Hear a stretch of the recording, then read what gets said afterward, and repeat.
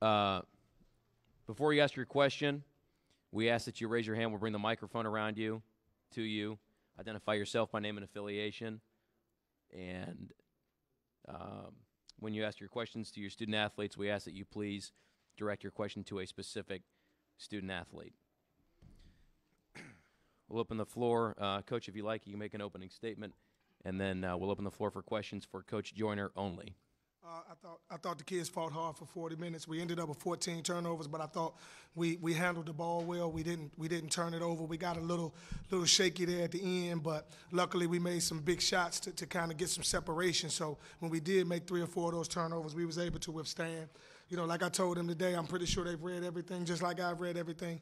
Okay, everybody say Manhattan was a better team, and that's fine, but we had to be better tonight, and we were the better for 40 minutes tonight.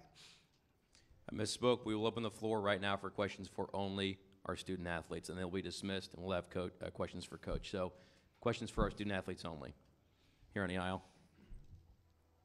Jerry Tipton, Lexington Herald Leader. Quentin, what, as Coach mentioned, there was a lot of talk about Manhattan, supposedly the better team. How inspiring or motivating was that? He inspired us a lot, but at the end of the day, we came together as a team. We prayed up and we stayed humble, and we came out with the win. Here in the back on the right. Quentin, Austin Ward, ESPN.com. That seemed like a pretty nasty fall there at the end. Can you update us on your ankle, your leg, and really it seemed like a physical game. You were taking shots almost the whole night.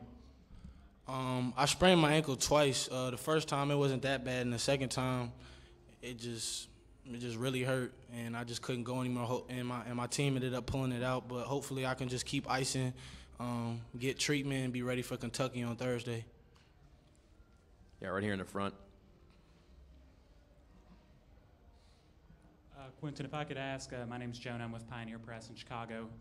You've played on the big stage before, the SEC tournament, playing in Tennessee. If you could talk about just how this compared to some of the previous stages you've played on. It was the same stage. The only difference was I was probably on the bench more at Tennessee than I was here. So I really just got my opportunity and produced and ended up with a win, and hopefully I can keep going. Here in the back, Tim. Tim May, Columbus Dispatch. Quentin and Brian, what's it like knowing now you're going to go against Kentucky? What are your first thoughts? Quentin, if you can answer that first, please. Really just going in with a great mindset, not being intimidated, and just playing as hard as we can and knocking down all shots, going hard, and just never giving up. Even when adversity hits us in the game, we can't, get down on ourselves. We just got to keep playing. Really, I thought so. Just making sure we stay focused on ourselves as a team, like as a whole unit.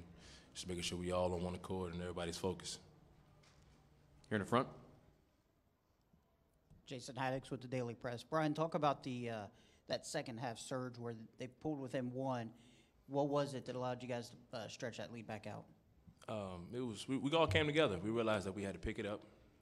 We had to pick it up on defense, rebounding. Making sure everybody was talking, so I felt like we did a great job. Any further questions for here in front? Quentin, talk about the press that Manhattan put on you guys. It seemed to cause trouble kind of throughout the game, and how you guys were able to overcome the press. It did. I feel like it helped when our center, Emmanuel, came up and caught the ball and then got to our guards. It was kind of hard in the beginning for our guards to get open, and then we got a couple of dumb charges that didn't go our way. But I feel like in the end of the game, they really just knuckled down and stayed calm, and we got the win. In the back. Patrick Max, New York Times. Have to ask you guys, it's a little offbeat, but what's up with the crisscross thing after the free throws? Quentin, your can you legs? answer that? I don't know. I guess it's just our swag. I mean, it's just something we do. It's pretty much it. I can't even really explain it. That's just how we stay together as a family. Here in the front. Bloomington Pioneer Press. Brian, if you could just talk about, I know you guys are mainly a junior team, mainly a younger team, and Quentin's one of the kind of the veterans on this team, graduated senior. If you could talk about kind of the role he plays just as a leader. As a leader, he's very vocal, and he comes hard every time, every day in practice, every game. He's playing as hard as he can. He can leave it all out there on the floor. So therefore, we're all following suit. Got time for 2 more questions. For Brian, I mean, how fun is it to be the underdog? Because you know, and you're going to be a bigger underdog, obviously Thursday. Was it fun to come in and? Oh, definitely, definitely. We love that. We take that head on. That's our image. I take that. Time for one more. Anything further for our student athletes? All right. Brian and Quentin, thank you for your time. Good luck against Kentucky. Now we'll open the floor for questions for Coach Joyner right here on the aisle. Coach, can you give us an update on the two guys that did not play today, what their injuries are and what it said about you guys to pull it out without them? Philip Reed is a backup center for us. He's about 6'10". He played sparingly, but he had something dealing with his chest. I don't remember the name of it, but he will not play. Dwight McKeel, high ankle sprain. He's day to day. You know, he's feeling a lot better every day, but we don't know the status until really game time. Here in the front. Coach, earlier there was a lot of fast-paced back and forth. Was that the style of play you were expecting, or was it just a reaction to how Manhattan was playing? Well, I think it's a little bit of both. We actually like to play a fast pace. When we start playing half court a lot, sometimes we overthink. So we like to try to speed it up, and especially if we when teams that press us, I teach attack to press. I don't like to hold it back. You know, we're going to attack it, and we're going to try to score. So that's the way we wanted to play. We didn't mind playing that way. We just didn't but also we wanted to make sure that we made the right decisions. We wanted to be quick, but not in a hurry. You know what I'm saying? And I thought we did that, and I thought Deron Powers handled it well.